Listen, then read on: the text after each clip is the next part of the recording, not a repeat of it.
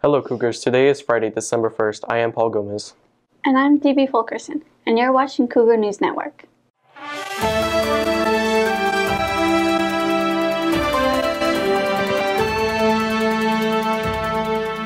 It's a race to the finish line, as Franklin students participated in a friendly competition against students from Coronado High School.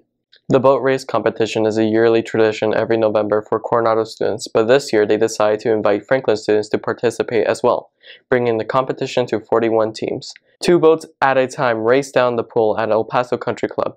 The goal was to get across the pool as fast as possible without sinking. Students who competed are part of Mr. Hernandez's On-Ramps Physics 2 and AP Physics classes. I feel like I had a lot of faith in the kids themselves. They're a smart bunch of kids. I figured they could figure it out.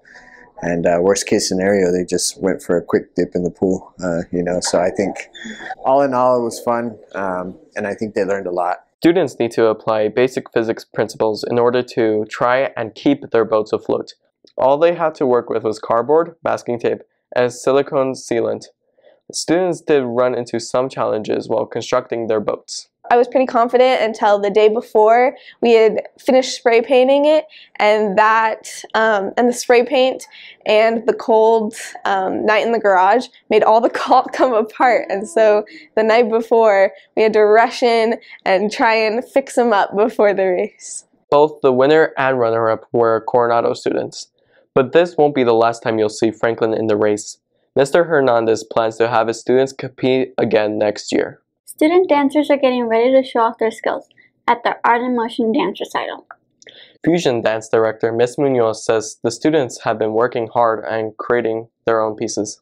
Something they can also expect to see is student choreographed pieces, which is really exciting because it's student-based. So you're getting to see the creativity of those dancers and kind of their stories and what they go through with life and what they portray through dance. Art in Motion is happening Friday, December 9th at 7 p.m. in the main gym. Admission is $5 for adults and $3 for students and kids. Children 3 and under are free. Forte Ballroom and French Dip from Urban Dance will also be performing. The Franklin Cougar boys basketball team defeats one of the best teams in the country. The basketball team played against Arizona Compass, the #1 ranked basketball program in the country. The Cougars won against Arizona Compass Thursday, 49-38. There was a big turnout. Students were invited to cheer on the Cougars. Franklin football has wrapped up its 2022 season, with the varsity team landing a spot in the first round of playoffs. The team's record was 6 wins, 5 losses overall. They played 3rd in district. Their biggest win, the night of homecoming when they defeated Socorro 70-0. After advancing to the playoffs, the team faced off against Midland Legacy Plain in Midland. Franklin did take a loss in Midland, 46-21. Now coaches are focused on moving forward for the next season. Right now we're really focusing on discipline, so we want this thing to be a player-led team. So discipline is definitely something that we're really trying to harp on them. On top of that, I really want my offensive line to just kind of like get it together, and as far as just increase a little bit of that physicality and just kind of get them bigger. Many football players are seniors and will be heading off to college next year, but before that, there's still another chance for them to hit the field. 4 Franklin football players were selected to be part of this year's high school football all-star game. One of those players is Yair Ramirez. He was selected to be part of Team Red Storm. It's been one of my goals for so long, actually, because my dad was also in the all-star game, and when he had told me about it, hearing that from him, that made it to be like one of my goals, and that made me work even more hard to be able to make it. The All-Star Game is happening Saturday, December 17th at the SAC. One of Franklin's soccer stars is back on the field and is ready to tackle this season.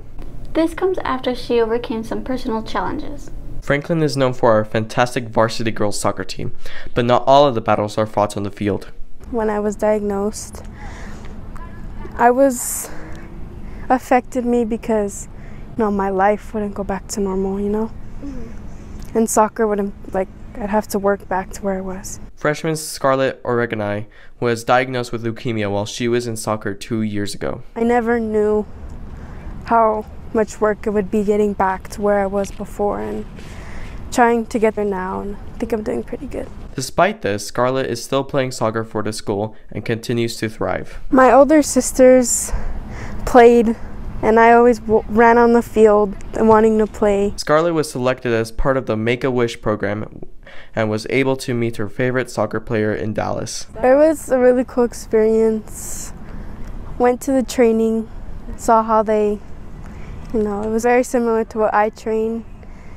The locker room was really cool. Thankfully, Scarlett is in remission now. She shared these brave words of encouragement for people who are going through what she did. Fight, never give up. Franklin High School students are rolling up their sleeves for a good cause. A Vitalant blood drive was held on campus Thursday, December 1st. Students 16 and older were able to donate blood and help save lives. Most donors donate a pint of blood. Students who donated received 4 hours of community service and a t-shirt. Vitalant goes all across El Paso and all the high schools here and all the organizations here. And we've always partnered with them, and we've always been the #1 supplier for our donors, so I'm very proud of that. And it's just a super great way to bring everyone out, and they're always super excited to donate, and we're always sharing them food and good time and good company. And for the most part, everyone is able to donate, so it's a really good experience for them. All the blood donated will stay in the El Paso region, unless there is a need for blood across the country. Vitalant plans to host more blood drives on campus next school year. It's beginning to look a lot like Christmas on campus, as we celebrate the 12 days of Christmas. This is what the dress-up schedule looks like starting Monday, December 5th. Monday is a happy Kwanzaa day. You wear red, green, black, and yellow. On Tuesday, wear your favorite flannel to school. Wednesday is Christmas sock day. You could dress like Santa or his elves on Thursday. And on Friday, December 9th, wrap yourself with a Christmas scarf. There are more dress-up days the following week, which we will announce in the next week's newscast. Teachers, if you're looking to get into the holiday spirit with some classroom decorations, consider having students do the work for you. You can hire the Franklin Community Readiness class to decorate your door for $10. There are 3 choices being offered: Santa, a snowman, or a personalized wrecking ball.